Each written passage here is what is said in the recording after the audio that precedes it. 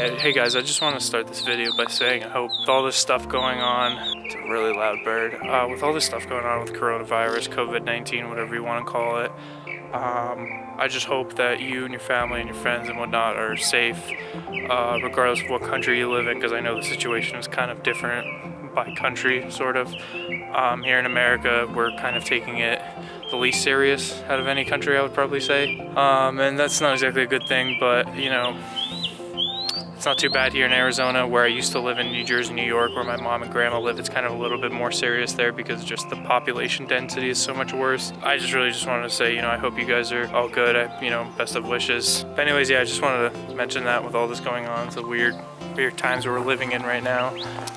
But I also wanted to show you my front clip that I got. No, I'm just kidding. You guys have seen this already.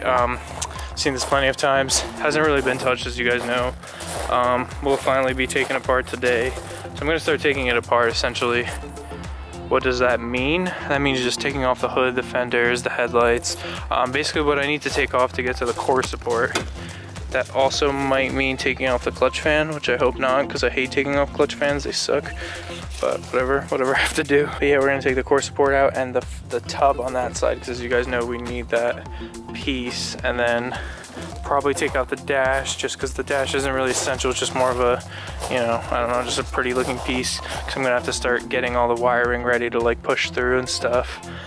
And all that fun stuff. But also on top of it, I forgot to show this to you in the original front clip video, but the thing came with a key in the ignition, and it's actually very good because I realized R34 is the only Skyline besides 35, if you consider that a Skyline, that has the chipped ignition, meaning just the key being cut in the ignition isn't going to turn it on. It actually needs a chip that will register to the ECU or to whatever system that will then, you know, start the car. So it's kind of really good. So essentially speaking, especially because this has power locks and windows, or, you know, power locks, power doors, alarm. Essentially speaking, as long as I transfer everything from the wiring here correctly to that car, everything should work with this key. The R34 is exactly where I left it, with the front core support still like that. I haven't really worked on it. With this whole coronavirus thing, my job situation hasn't really changed at all. I work for Amazon. So now, if anything, even more people are ordering stuff to not go out of the house to buy stuff. And that means Amazon has raised wages for us, like they're paying us more, there's a lot more shifts available. So I've actually been working a lot. Like I've been working like 50 to 60 hours a week, which I guess is a lot. This week I'm really not working much, and that's just mainly a scheduling thing, so I decided to actually do some work on the Skyline. I've been adventuring a lot on my days off lately. I actually sold the truck, the F350 tow rig that got this car, that got the R32, because I just didn't need it. I don't plan to get any more projects, you know, deliver them or anything like that, so I just didn't really need it. It just sits there. I don't daily it or anything. I daily my motorcycle. And with that, I actually bought a BMW motorcycle, an adventure bike, like a dual kind of dirt street cruiser touring bike. It's an R1200 GS. It's a really cool bike. I wanted a bike to more like explore with, and it's honestly kind of like low-key the perfect bike, because like I've already done some pretty cool off-roading with it, which is like super fun, and then it's an awesome cruiser. It cruises the highway 80 to 90 miles an hour, no issue. Me and Rachel actually took a trip 2 days ago where we went all over North Arizona, like 250, 300 miles with her on the back, and she like loved how comfortable it is and stuff like that. And you know, it has the big boxes for storage. So it's basically a really cool version of the old KLR 650 I had, because this thing is a 1200 and it still has like decent power. I still have the Kawasaki ZX-10R. That's currently about to be repainted fully, because sadly my friend borrowed it. He kind of dropped it at a slow speed, and now he's paying to have it fixed so then I can sell it. But that's kind of enough with the bike stuff, because I know you guys don't really care about the bike stuff in my life. Maybe some of you do, but anyways, I'm gonna just get to taking this apart.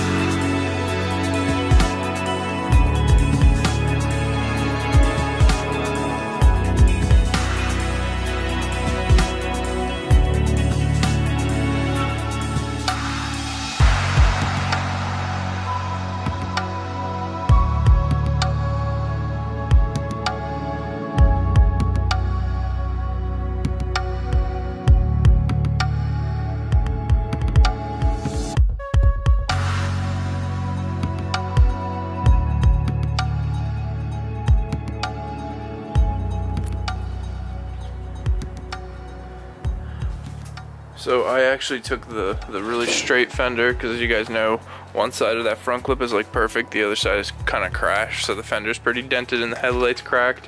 But this is the good side. Kind of put it on. Obviously it can't really be on because the core support is kind of, you know, not there, because I believe the front of the fender actually bolts to that hole right there. But I also did take the strut tower thing off and just threw it on just to see if it fits. I mean, it should fit, obviously, same chassis, but yep. Just coming around over here. Can't really get too many good angles, but yeah, that's a GTZ fender. Obviously it's not bolted on the bottom, that's why there's a bigger gap right there. I mean, it's not bolted anywhere, but yeah, the door isn't really even adjusted, quite honestly, either, because I think the door could go back a smidge because of the gap back here.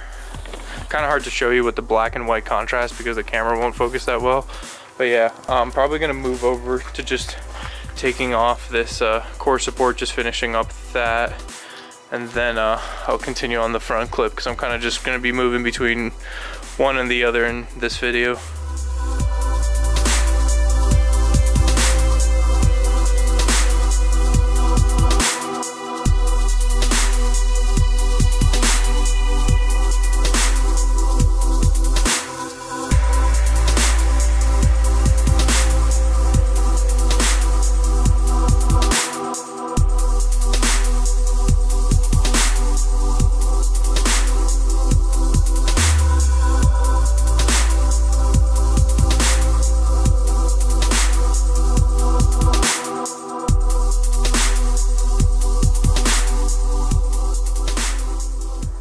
So now that I got the rad support off, I already threw it back in the shed. I'm gonna focus on cutting that tub out. I decided I'm not actually swapping both tubs, because I looked at the tub on that one here and it also has a hole just like that, so it's not really, it's kind of gonna be wasted work. It's just the fact that I want this stuff to be straight, which it is. This car has been, it's very weird to describe how this car is. I'll probably explain it someday, but essentially a lot of the parts in this are off of a front clip, meaning are swapped in, and the front clip got hit from that side, so this was like kind of unbent. So essentially I'm just gonna cut along here, cut up there, and then cut that and just get the tub out, and then I'll do the exact same thing with the front clip tub, which is perfectly straight, and then I'll probably just tack it in and then run seam sealer along it, and then I can do the core support, and then with the core support, same thing, just, you know, fill the pinch welds where I did them, which is just essentially just a bunch along here, along that tub, and then it's on the top. It kind of sandwiches in between these two plates, and this gets hammered down and welded, and then seam sealer once again.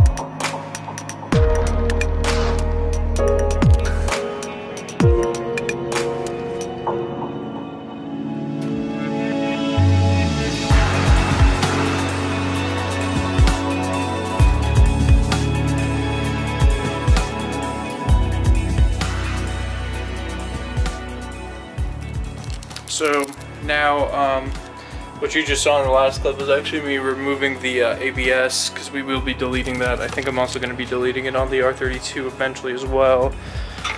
But it deletes the mess over here, and I don't really care much for ABS, but it'll make it simple where there's just a line going to the, there's a line going to that wheel, a line going to this wheel, and then there's going to be a line just going to the rears, and that's it from the brake booster.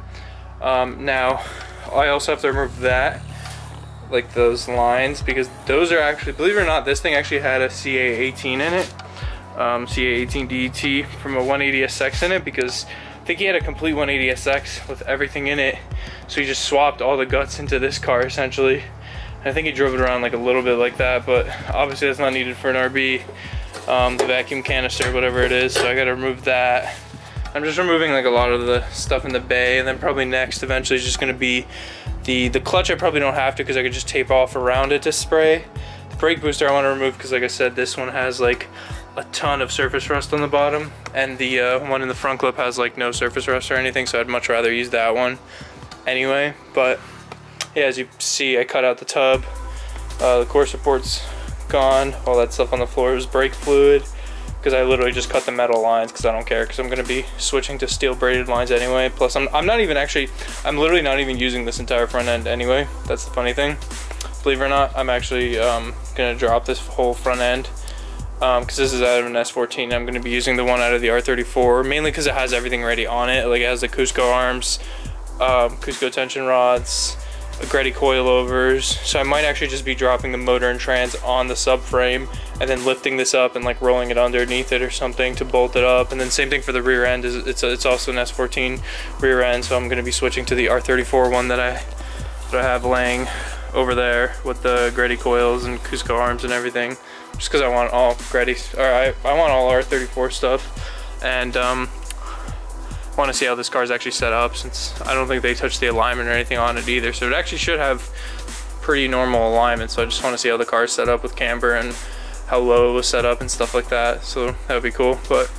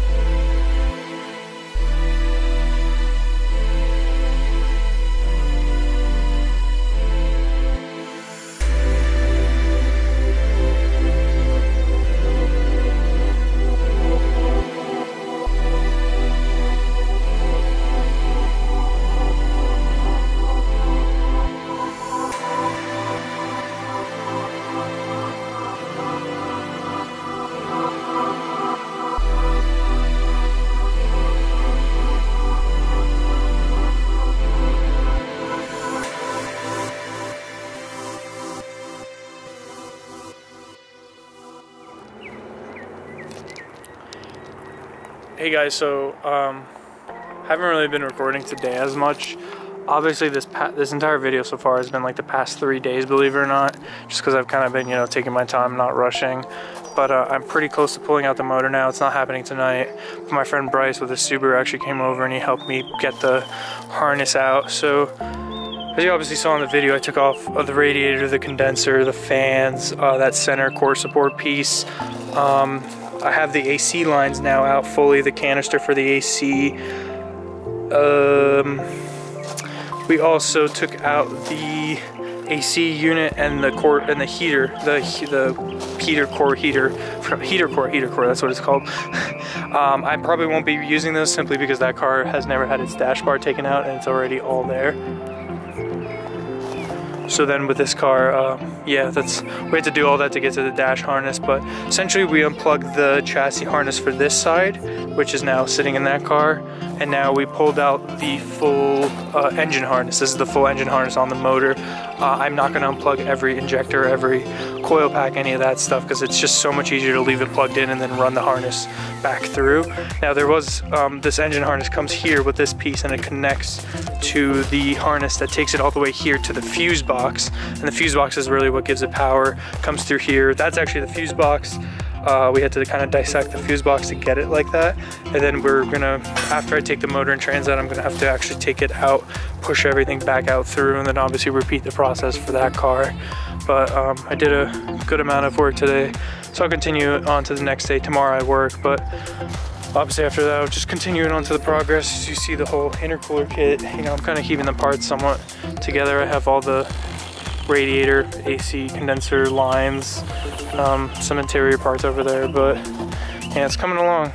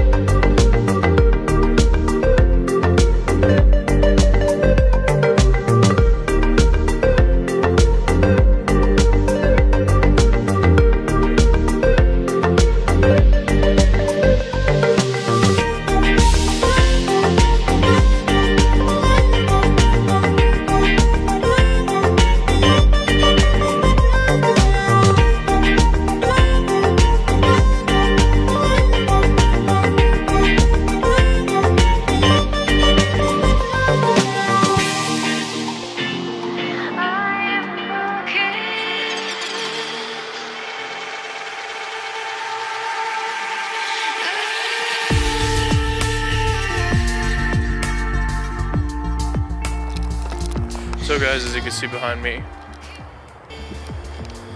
we did it. This is what happens when, I don't know, I guess I feel like doing something for 3 days. Yeah, I mean, like I said, I've really been just kind of not doing.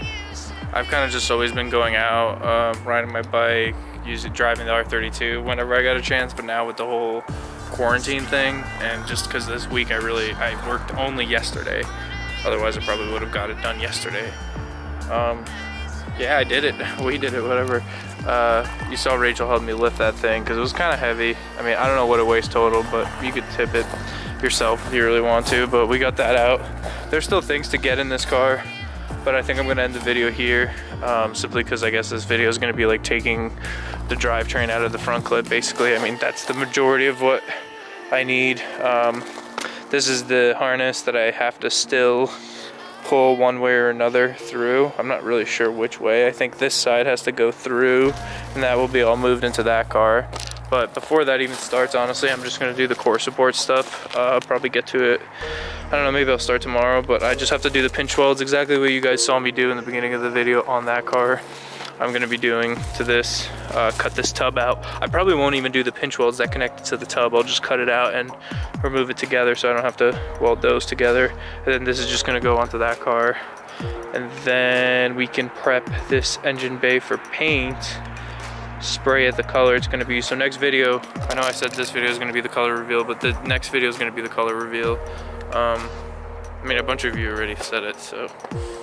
You know, I've been watching Initial D, but that's not really the reason.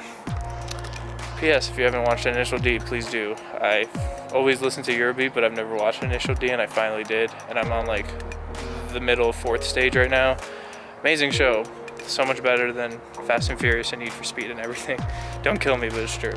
But yeah, I'm gonna be prepping that bay. As you guys saw, that bay is already primered, but I will be putting new seam sealer here and stuff like that where the tub is going to be welded, and primer it again, spray it, and then once that's all done, then we can, essentially we're going to have to slide that underneath. It's going to be weird because first of all, I should have thought about this, but I'm gonna have to turn that around. I'm gonna have to move all this stuff and back it out. I don't even know how I'm gonna back it out because I don't even have any room. I'm gonna have to move this stuff somewhere. Luckily I have a lot of room, but I'm gonna have to back that out. Turn it around, put it in, take that whole front subframe out with the coils, and I don't know if I'm just gonna have like 2 to 4 people come over and just lift it dumb high and just slide that underneath, because that is doable. I mean, the front frame rail just has to get this high, and then you can slide it all in. And then, because I wanted to keep the harness together, the trans together, the subframe, you know, like I could do it, but that's just, I want it all as one unit, because although it seems like it's a lot more hassle, and it definitely is a lot more hassle in these rocks, yeah, it's gonna go to that. My kind of goal is by the end of this quarantine, I want that thing to run, and it'll probably drive, because I do have the drive shaft. I just probably need to buy an ABS delete kit for the brakes to work. That's really it. But then we'll be able to drive it with no windshield or back glass or interior or anything. But whatever. That's the plan for that car. I've been really putting in the work on that thing, if you guys haven't realized. But see you guys in the next video. As always, thank you so much for watching, supporting, etc.